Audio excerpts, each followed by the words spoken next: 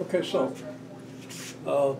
in 3 dimensions, the coordinates of the vertex of z versus x parabola are 0, 1, and 2, because here it is.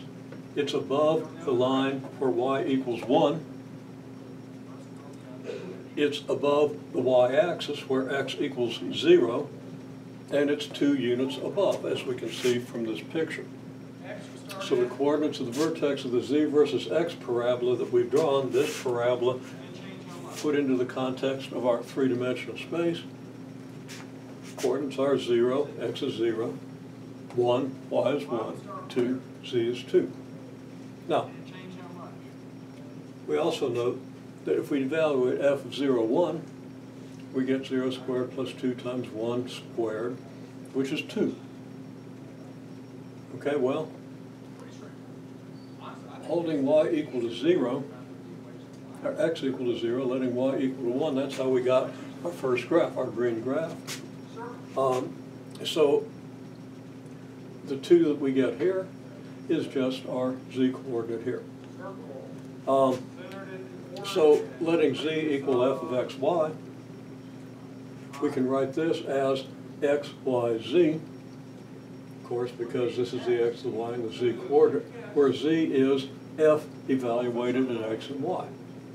F evaluated at the x and y coordinates gives us the z coordinate. Okay. Now, we note that this point is also on the z equals 2y squared, x equals 0 graph. Okay, the one we drew first, where we can find x to be 0, got the z equals 2y squared graph, and plotted here in the yz plane. Okay, so this means that the 2 graphs intersect at this point. Now what we want to do is we want to calculate the partial derivatives of f and y and see what it tells us about this picture. So the partial derivatives are easy to calculate. Remember, we hold y constant. To do the partial of f with respect to x, we hold y constant and take the derivative with respect to x.